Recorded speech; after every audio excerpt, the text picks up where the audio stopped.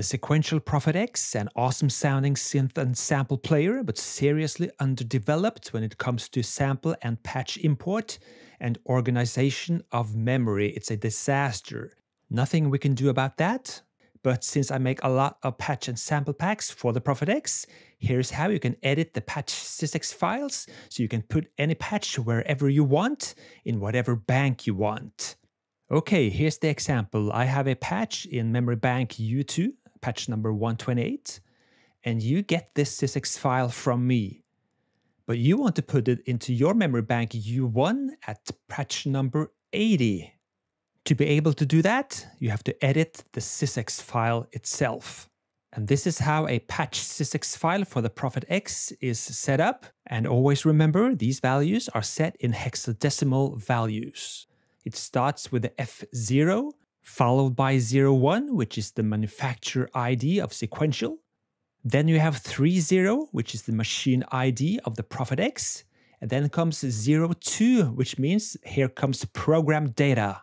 And then comes the bank number, but the Prophet X will always display this +1, meaning if you want to put something in bank U1, the value here has to be 00. And then comes the program number, and the same thing applies here. If you want to put something at bank patch 1, you have to put in the value 00. If you want to put something in patch 10, the value has to be 09, etc., etc. And after this comes a lot more Sysex data, which we don't have to care about right now, but these are all the settings for that particular patch. And at the very end comes F7, which means end of exclusive data. This was the patch in a Sysex format. The first 4 bytes will never change, only the bank number and program number will have to be changed in the Sysex file you're going to edit. Here's a couple of examples. In the first line here, we have a patch in bank U3, shown as 02, and program number 1, shown as program number 00, remember, +1. The next line, showing a Sysex patch file, which will store the program at bank U3, program number 2. Again, remember, everything is shown +1 on your actual Prophet X. And the last example, the bank number is shown as 02, meaning bank U3. And the program number is 1E, that's a hexadecimal value. And in the decimal value, that is 30, meaning the patch will be stored at program 31 on your Prophet X. That was the theory. How do we do it then in the practical world? Well, first we have to import a Sysex file to edit it. I'm using HXD here, a binary decoder, which is free to download. So let's import that Sysex file we're working on. And here it is, patch 128 from bank U2. And if you import this into your own Prophet X, it will of course go into bank U2 at program number 128 because the Sysex file itself has those values baked in. That's why we have to edit it. And if you browse quickly through the quite large patch Sysex file, you can see traces of something readable here. The patch name is actually decoded as ASCII. Interesting. Anyways, it's the first few bytes we're interested in here. So let's break this down again. Every system exclusive message must start with F0. We have that here. Then the manufacturer ID. We have it. The machine ID for the Prophet X. And program data is following. And the first one is bank number, shown here as 01, which means bank U2 on your Prophet X. And we have the program number, shown here as 7F, meaning 127, which again means program patch number 128 on your Prophet X. So these two, we have to change the bank number and program number if we want to transfer this patch to another location on another Prophet X, or our own for that matter. So let's do it. Firstly, I'm going to change the bank number. This is supposed to go into bank U1, which means bank number 00. So I just enter 00 on the keyboard and that's done. Now I must change the program number to store this at another patch location. And it now says 7F, which was patch number 128. I must change that to patch number 80. So I just convert this value, patch number 80, from decimal to hexadecimal. I'm using an online converter here to do that.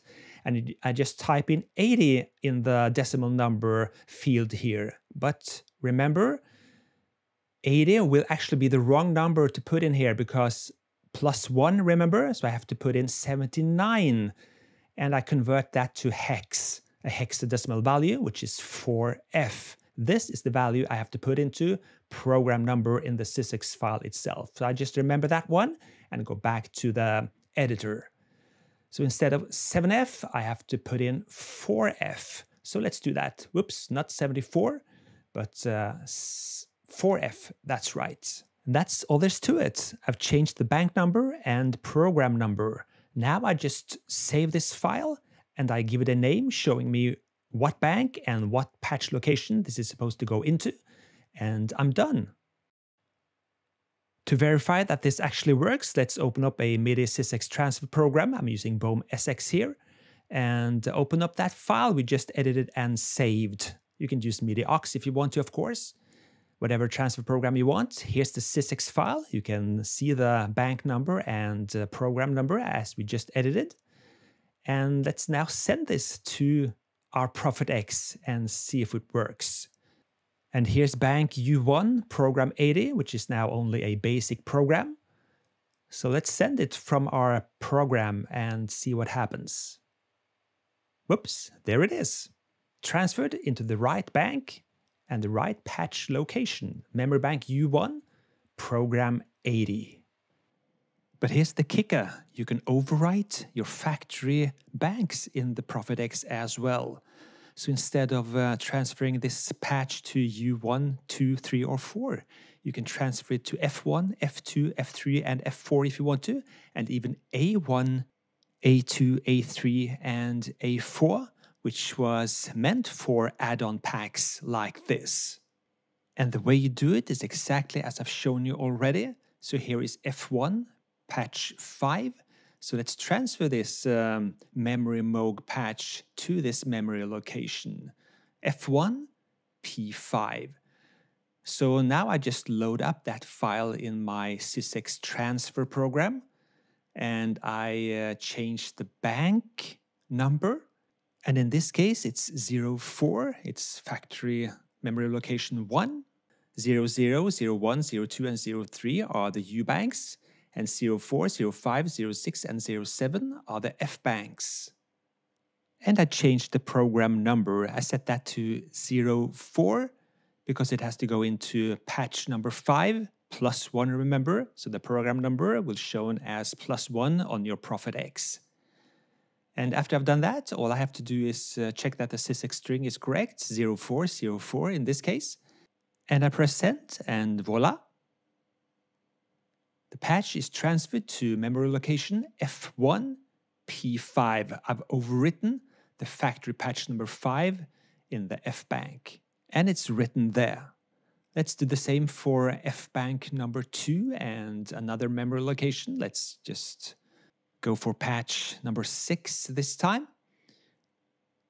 And as you can see, it's only a matter of changing a few digits in the Sysex file itself and sending it to your Prophet X. There's really nothing to it. But just to make clear, it's only through a Sysex transfer you're able to overwrite the F banks or A banks in your Prophet X. You can't edit a sound, a patch on your Prophet X and save it to the F bank or A bank. It has to be done through a Sysex transfer. Here I'm in the A bank and I'm going to transfer the patch over here as well. So just change out the bank number, and the A banks are numbered 08, 09, 0A, and 0B for A1, A2, A3, and A4. So I just changed that bank number and put in the right program number. And I just press send again, and it's transferred. And this means we can download Sysex patch files for our Prophet X from other persons and just edit the files themselves to put the patches wherever we want on our Prophet X. So if you buy one of my patch and sample banks for the Prophet X and you don't like where I've stored the patches because you have some favorite patches you don't want to overwrite, then you can just import my patch Sysex file like I've just shown you and edit the bank number and program number and assemble your own patch bank instead, which you can transfer to your ProfitX so you don't have to overwrite any favorite patches of yours.